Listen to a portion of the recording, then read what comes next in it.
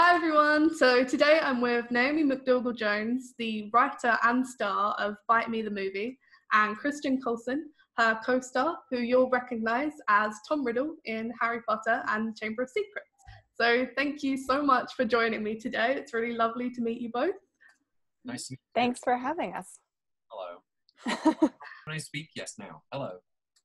So for those who don't know already, Bite Me is a new subversive romantic comedy about a real-life subculture of people who believe that they're vampires, and the IRS agent, played by Christian, who is assigned with the task of auditing them. So Naomi plays Sarah, who is one of the vampires, and yeah, Christian plays James, the IRS agent.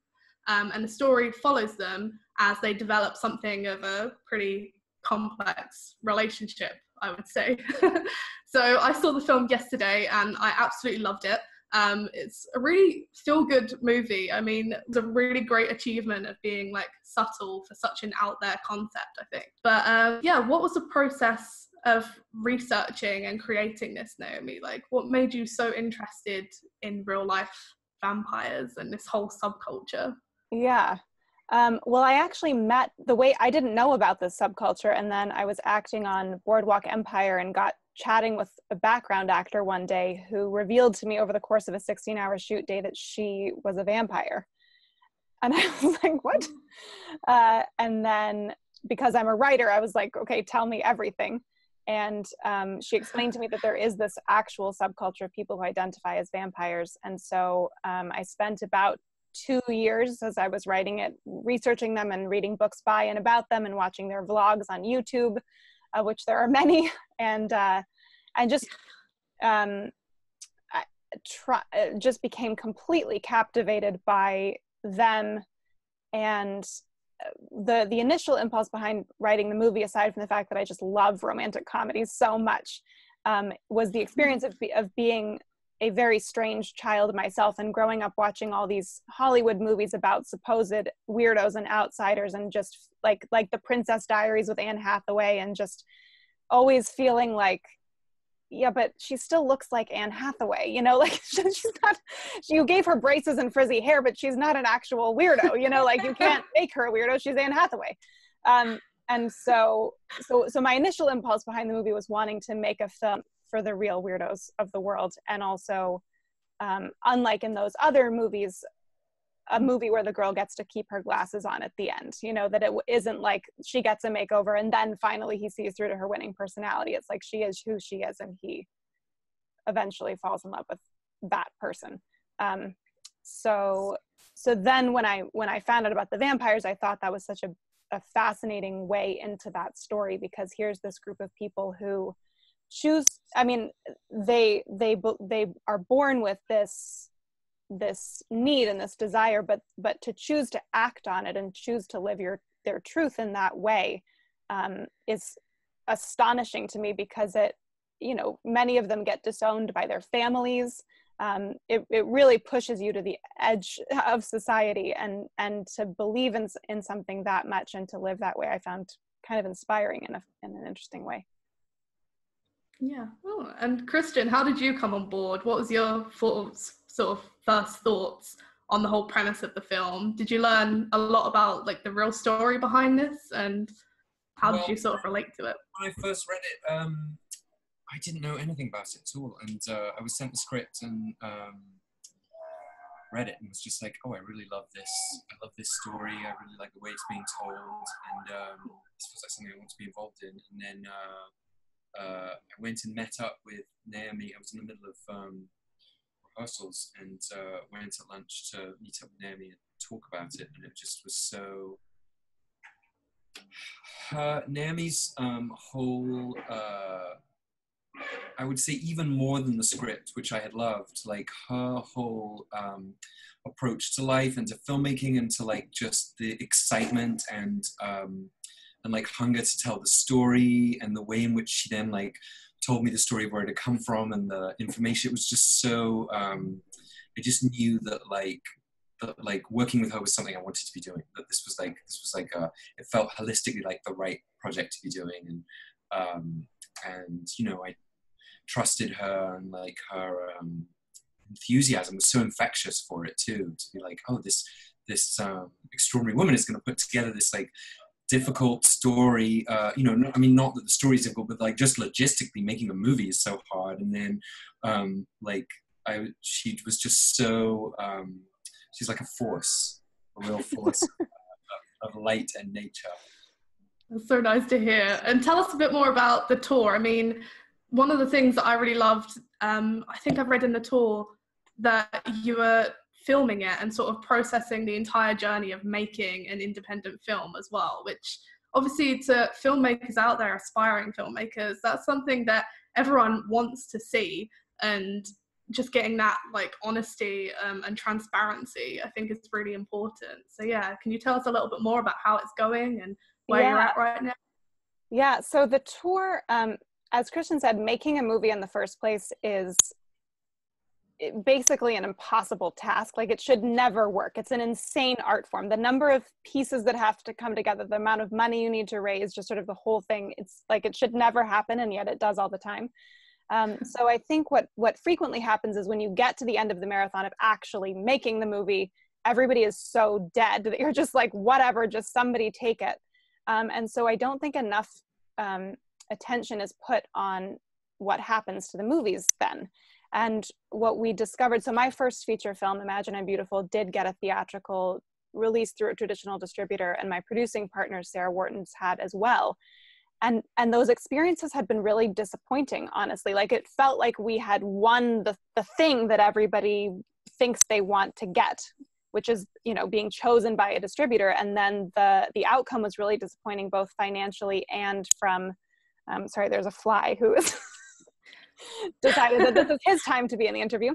But disappointing financially and also from an experiential perspective, because what's happening as a result of streaming and Netflix and declining theater ticket sales is that distributors are now just acquiring masses of independent film content and essentially dumping it into the marketplace with no marketing dollars and strategy behind it. And so what happens is that we just get lost into the abyss of iTunes and Amazon and Netflix, and it's terrible for us because nobody watches our movies and our investors don't make their own money back. And it's actually also bad for audiences because as Hollywood moves further and further into this theme park sequelization of movie making and away from storytelling, independent film has this really important role to play now more than ever in terms of providing those fresh and original and important stories that we all need. But the problem is that because they aren't being marketed effectively, audiences don't know how to find them. So audiences are always coming up to me and saying like, why don't they make good movies anymore? And I'm like, we are making them, but you don't know how to find them. Yeah. So when it came time to release this film and we had a final cut and it was so good and we tested it with audiences and people just loved it and they laughed, like it was just like the movie had accomplished everything we wanted it to as a movie, and we just didn't want to just throw it off a cliff again. And so my producing partner and I, Sarah Wharton, we're like, okay, what if we just didn't get a distributor? And distributors, by the way, take up to 95% of all revenue from films, which is bananas. So like you can't make any money on that model because they're taking all of the money. So we're like, so what if we just got in an RV and drove around the country and took the film to the audience that we know is there? And we just started calling theaters and pitching them this idea and saying, okay, it's hard to get people to leave their houses for just a movie, but what if we were there at every screening? So instead of just asking them to come see a movie, you get to meet the filmmaker, you get to have a Q&A, talk about the film afterwards. And then what if we threw a joyful vampire ball after every screening? So we're asking people to come in costume and come to a screening, meet the filmmaker, and go to a party. That suddenly becomes a more promising proposition to get them to leave their houses. So that's what we did. And we actually had so many theaters say yes that we had to cap it at 51 screenings because we physically couldn't do more than that in 90 days without dying. And so that became the Joyful Vampire Tour of America, which we are in the middle of. And so we just had our 30th screening last night, which was in San Francisco, and it sold out. And it's just been totally magical. And the film is available online at the same time, because of course, if we're only in every place one night, not everybody's going to be able to come have that in-person experience, but we want them to be able to watch the movie right away. And then, yes, as you said, because we're on this insane adventure journey of living in an RV, and also because we really are trying to pioneer a new distribution model that would empower filmmakers and audiences to find one another without these middlemen. And so what we're doing is we're offering ourselves as a radically transparent case study for other filmmakers. So we're being completely transparent with our numbers, where we're spending money, where we're making money, what our strategy is, what we're doing on marketing. So by the end of the tour, and so every Saturday throughout the tour, Kiwi Callahan, a filmmaker who is also living in this RV with us, is releasing a 10 to 20 minute episode about the tour and about the whole thing. So by the end of the tour, there will be a full blueprint of what we've done. So if we're wildly successful, other filmmakers can replicate it. And if we're not, they can at least have the information and do it better than we did if it doesn't work for us. And what's really exciting is that, so the first 6 episodes are out, and we just have been contacted by a number of filmmakers who said, we're so inspired by how transparent you're being that our films got traditional theatrical distribution deals, and we will now come on your series and reveal our numbers as well. Wow. So we now have like 5 other filmmakers who we've begun interviewing, and the stories about the distribution deals are insane. So anyway, so now it's becoming this, and we're gonna try to go to the press with it once we have some more stories, because what is happening within the distribution world is downright fraudulent, and like mobster level business practices. So now it's sort of turning into this whole other thing that feels really exciting. That's so cool. Yeah. It sounds like it was always meant to go that way as well. Like maybe you didn't expect it to go that way, but it's got that sort of community and like people are rallying behind it. So how different is this, Christian, for you to like see this happening? Did you sort of expect this to happen when you came into the project? Because well, every time you make a movie, you just don't. I mean, unless it's like a major studio picture, you just don't know. I've made stuff that people see, and I've made stuff that like vanishes, and other things that like win awards. It's just like it's a total crapshoot in that way.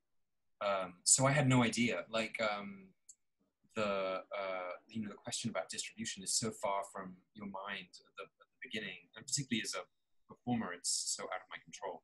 So so it's been incredibly.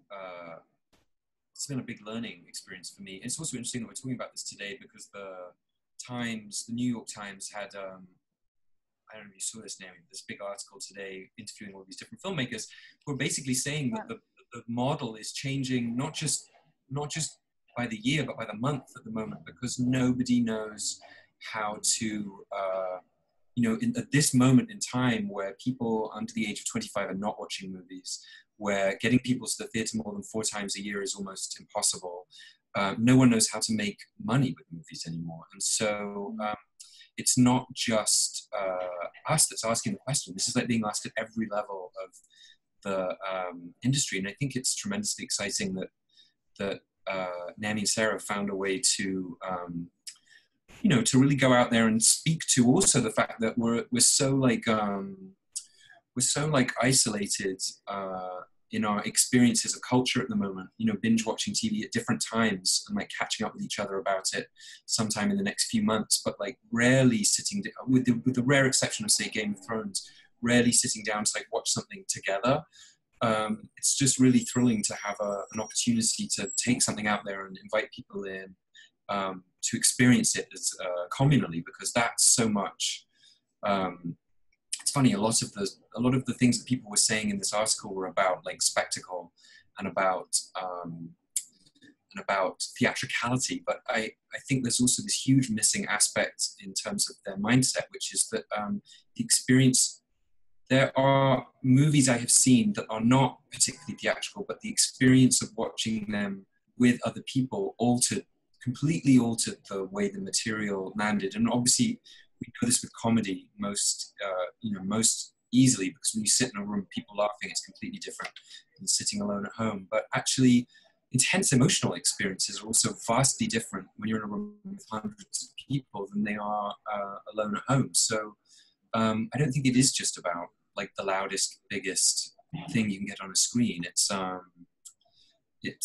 also just that experiencing things to, we, as a theatre performer as well, we just know this. It's like experiencing things together is a very different thing than watching them alone. Totally. And I also read that Times article, and I had the same thought, because like they've decided that, okay, the only response to this must be spectacle, which as an indie filmmaker, if that's true, then we're just totally screwed, because we can't out spectacle Hollywood. Like that's not a thing we can do. But the experience of being with these people in community, and what you say is so right, we're so starved for that. Like the hurdle to get us to leave our houses is so much higher, but once you get people over that hurdle, they are just desperate to like be with each other. And one of the things we do with the parties is I do this sort of, it is a ritual, but that's not as weird as it sounds. It's not like culty or anything, but basically I just say to people, like, because the whole theme of the movie is about accepting outsiders and accepting ourselves as we are and coming as we are and all these things. So I sort of do this little thing where I say basically, like, why don't we just try a radical experiment tonight and just see if we can create that space for each other tonight. And like see if you can show up fully as yourself and try to meet people fully as themselves, and like just let's practice radical kindness for an evening, which is a very simple thing. But we have had people just sob when I say that. And then we go to the party and you witness strangers having these deep and night-long conversations with each other. And just like I can't describe the feelings in those rooms. It's so warm and excited and happy, and just like, we just need each other again. And I do think that art and film can be a way to do that, but you have to figure out how to get people to come and leave their houses. And what's lovely about By Me is that it's like, not only is the experience of sharing the movie that Sarah and Naomi put together doing this, but the movie is about this. So it's like it's this extremely sort of like confluence of a theme and then the way in which we're sharing with people. Because this is what it's about. It's about like isolated communities and people realizing they're part of something in this romantic comedy. Yeah, I love it. It sounds like a Harry Potter convention. That sounds perfect. Yes. No, I think this is true though. I think like spaces where weirdos, like there's a line in the movie that that Christian has where he says he goes to a vampire ball for the first time, and he's sort of this normal dude, or seemingly normal dude, and he's suddenly in this room full of vampires, and he says, oh my god, I've just realized there's nothing I could do that would make me the weirdest person here. And to me, that is what the movie is. And I think in spaces like Harry Potter conventions, or where all of these people who are always outside, like suddenly you can't be the most outside person anymore, are so beautiful. And I think that's sort of the space that we've been able to create for people night after night, which is so nice. Yeah. I love that. I mean, any film about like community, subcultures, I'm there. Sign me up. I noticed in the film as well, the little nod to Muggle. There was a little line. Where Christian's like, "Oh, you mean like a Muggle or something like that?" I loved it. That was clearly your idea? Well, actually, that line was in there before we cast Christian, because I'm a Harry Potter nerd, and I just thought it was funny. Yes. But then it was funnier because Christian said it. Yeah, I appreciated that. Yeah. What are both your houses, your Hogwarts houses? I don't know if you both know them, but I'm a Slytherin. I'm Gryffindor. Right. Nice. Cool. Wait, what are you, Naomi? I'm Gryffindor. Oh yeah. And I just we got a good selection here. I'm a Ravenclaw. You're a Ravenclaw. This fly is so determined to be in this interview. Thank God there's no Hufflepuffs, because otherwise Christian would leave. Oh no. I just did my Patronus test on the tour, actually, on Pottermore, and I got an owl. An owl? It's a pretty good one. Yeah, I feel like that's a pretty good one. What? What does it mean? Well, they don't really tell you. Like, what does that? Yeah, you have to look it up. Patronus mean? You mean what? Well, what difference does it make? What animal? Like then what? Well, then I don't know. I just started researching owls then and found out that they're really awesome. Have you seen owls without their feathers? No. Oh, it's worth. What? That sounds horrible. Yeah, no, owl. The most amazing. Just Google image or search engine of your choice. Owls without feathers. Oh. I just insert an image of an owl without a feather. They don't look like owls. I don't think I feel like that's one of those things I'll never be able to unsee. It's not that awful. It's great. It's like a little chicken. Oh no. Oh no. I'm not looking it up. I don't want to know. I was going to say that James seems like a Hufflepuff. I was going to say he's so warm and open. He seems like a Hufflepuff. And then you said the thing about the Hufflepuffs. Probably would be. Yeah. I think he's Definitely. a Hufflepuff. But yeah, I think there's a lot about the implications of virality in the film as well. Obviously, they're all trying to there's different aspects of the film where vampires go viral, and there's lots of different implications of that, and it sort of breaks down a lot of relationships, and a lot of things change for different people in the film. I don't want to be too spoilery. But obviously, Christian, with your background in Harry Potter, obviously, I don't know if you had any reflections on those kinds of implications of this big the virality theme in the movie, because of seeing so many people like in the limelight, and Naomi probably as well, seeing people being thrust into the limelight almost. Did you ever reflect on that as a theme? That's interesting. I don't know that I thought about it in the context. I guess because for James, that's not that doesn't really come up for me in the story, but I mean in life, I think it's like a thing that I've seen so many friends. I feel like getting suddenly famous is probably one of the more bizarre, like one of the most emotionally difficult experiences I've seen people go through over and over and over. And just the intensity of it it's like one of those things that you know a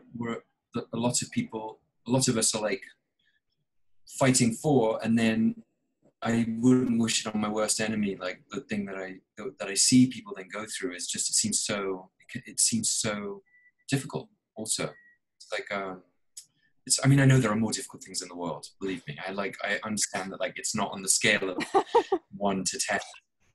It's not like the worst thing that can happen by any means, but it is a very strange thing to watch people be distorted by it. I think, or feel the like distortion of it. It's like such a and because of the speed at which people become recognized and then vanish again. Now it's like you sort of see the same. It used to be like it would happen to a few people a year, and now you're seeing people like playing out this storyline over and over and over and over, you know, within minutes. Yeah, definitely. What about you, Naomi? Do you have any thoughts on that one? I mean, in the movie. Yeah, well, I think within the context of the movie, so the other thing I do is talk and write about the lack of women in film and the lack of non-straight, cis, able-bodied white men in film. And I have a book coming out on February 4th that about that, and I've just been in the final draft of that book. And so thinking something that comes up a lot within communities in terms of that virality is that now that like people are starting to break through for the first time, that what tends to happen is that one member of a community or a couple members of a community then get to make stuff, and the pressure on them to properly represent the community becomes so intense that often their own community begins tearing them down, actually, because there's so much pressure. And of course, any community is incredibly diverse, and no one person can be the spokesperson for that.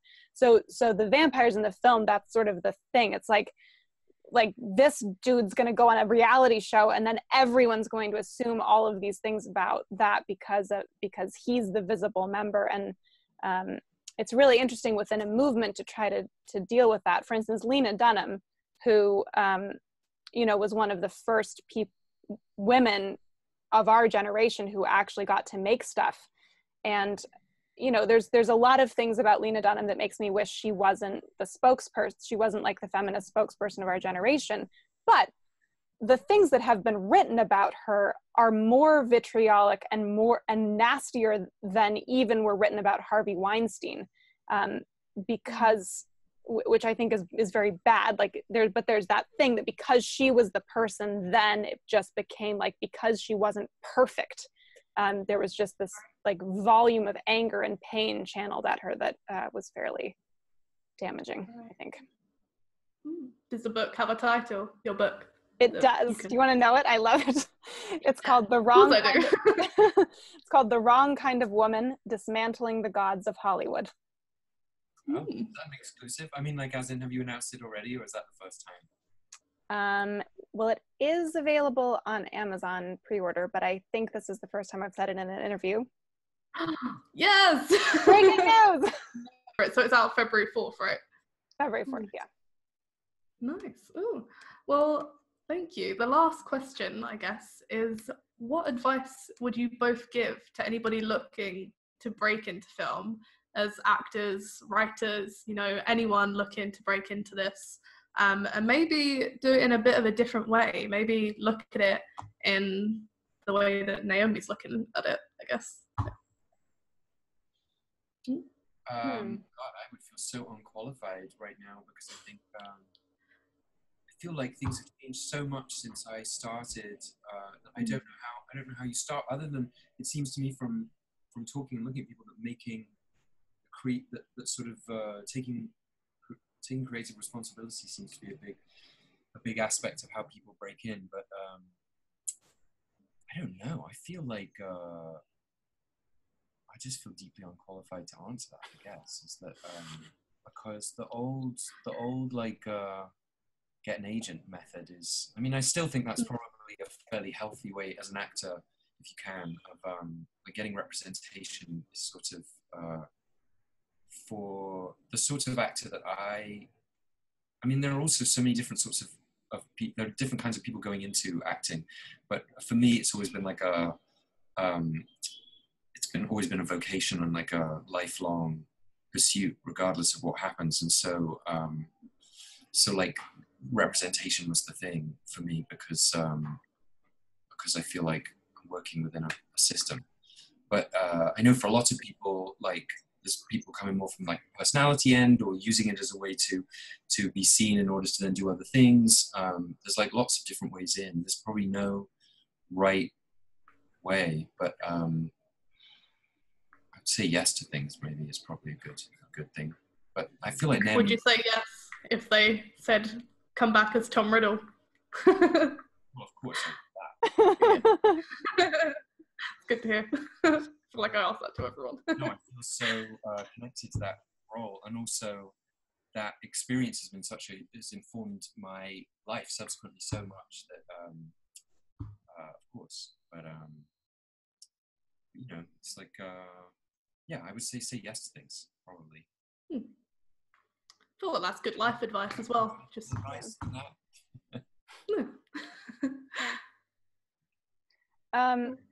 Well, I guess I sort of come from the opposite end of the spectrum in terms of generally wanting to blow up the system. So, I mean, I just think, the advice I would give is figure out what your true north is. This is kind of what Christian was saying, is like, there are a lot of different reasons to get into this business. There are a lot of different things that people want. And I think what tends to happen is that people get told what the correct path is. Like, you do this, and then you do this, and then you do this. And actually that's a correct path to only a very specific outcome that may or may not occur even if you take those steps. So I think, like to me, telling stories has always been the most important thing, and getting to interact with audiences who are impacted by those stories. And so, like, my whole career has been sort of like trying to do that. And like when I was an actress, when I was just quote unquote just an actress, I was sort of getting to do that, but I wasn't getting to tell stories that I cared about. or play roles that I felt were representative of the women that I knew in the world. And so then I was like, okay, well then I'll just write. The problem must just be that nobody's writing them. I'll write them. And so then I wrote them, and then it was like, okay, well then I have to make those movies. And then I realized that there was this sort of chronic systemic lack of women in film. So then it was like, okay, well then we better fix that. And then how do you get around the system? If the system won't let you in, how do you get around the system and tell those stories anyway? And then now I'm trying to figure out how do you get them to audiences. But I think, but by following that true north, although it's not been an easy path, I do think that my level of fulfillment is so high because everything I'm doing is in pursuit of that thing that makes me feel okay. And I see colleagues who lose that true north just become so deeply miserable. And I think that happens to a lot of people in the industry because they're sort of like chasing goals that they are told they're supposed to have, but maybe don't actually care about. So I think figure out what you care about and then find a way to do that no matter what. That's really great advice. Yeah, I love that. I want to add one thing to that also, which reminded me that also, like, I would say find the people who are excited by the same things you're excited by and collaborate with them, because it's not a competition. There is no lack. There's no, like, other people's success is not, doesn't mean anything about you, and like it doesn't prevent you succeeding. And that those sorts of, like, so many things just happen by chance in terms of being around people. And so, like, if it's at college or drama school or in theater bars or, you know, get talking to people and find out, like, what excites them. And then when you meet people who you want to collaborate with, collaboration is incredibly hard, but it's also at the heart of, like, film and theatre, is that these are not solo activities. They really involve a community of people working together. And, you know, I have to say one of the things that over the last 10 years that has been the most fulfilling thing that I've done is that I just randomly fell into directing one of my closest friends' comedy shows. And, you know, I've spent 10 years working with him as those have grown. And it's been something I was never looking to do. It just sort of came from conversations we had. And, you know, those, like, strange things will appear and have appeared and changed what I'm interested in and what I work on. And so I would say welcome that stuff in if you can. Yeah, also, that's great advice. So yeah, I think that's everything from me, but do you want to tell everyone where the movie's available? Naomi, maybe? Oh yeah, you know I do. Okay, so if you go to bitemethefilm.com, you'll find all of the information you need. If you're in the UK, you can't find us on tour because we cannot get the RV over there, but you can watch it, I think, on Amazon and a really wonderful independent platform called Seed and Spark, which is sort of like Netflix for indie films. It's a subscription service, but it's pay what you can. So you can pay as little as $3 a month and get access to their content. It's the only streaming site with 50% content by female creators. And because they really care about independent filmmakers, we actually make 5 times as much money when someone watches it on there as on iTunes, Amazon, or Google Play. So if you can, do watch it on Seed and Spark. And you should, and also follow along our docuseries if you're interested. Kiwi is doing such an incredible job. They're so funny and so fun and informational. So you can find those on YouTube. Just search for Bite Me the Film or The Joyful Vampire Tour of America. Awesome. Well, thank you so much. I absolutely love the film and definitely recommend it. I'm going to play the little trailer after this. But yeah, thank you both so much. Thank you so much. My name is Sarah Woods. I belong to the House of Twilight. We are a collective of independent vampires. I'm sorry, what? We're not supernatural, obviously. We have been under investigation by the IRS, and we have just received a ruling that we are not a legitimate church. Independent vampires. Can you tell me what that is? We need to feed on energy to stay healthy. And how? We drink blood. Ugh. Who are you? My job is really boring. Ulysses is my favorite book. I like The Bachelor. It's my favorite TV show. You're kind of a weirdo. Many real vampires hide their darker natures from people at their jobs. What is your job? I'm a kindergarten teacher. Of course you are. I thought that maybe you liked me, which was stupid, obviously. I do like you. No, you don't. That first night, it was so real. It was like I knew something about you, about us. I only just met you. I know, I wasn't gonna say anything because I didn't want to sound like some lunatic stalker person. You know what? I don't care. I want to be your lunatic stalker person. You don't date for 8 years. We have to go. And now you're making eyes at that guy?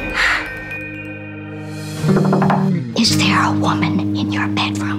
We had sex. Do you know how much trouble I could get into? You have no idea what it is like to have people stare at me from the second I leave my house. Maybe they're staring at you because you are yelling in the middle of the sidewalk. Hello. You think that this isn't gonna go the same way it always goes? No, I don't. You make me want everything I thought I was better than. Sarah! So you want to go out with me, but I have to be a secret? No, because you just, until your audit case is closed, you just... And after the audit's over? And then you just met you. Fine. Wait, you're not going to bite me, are you? We don't bite. It's not sanitary. That's right then.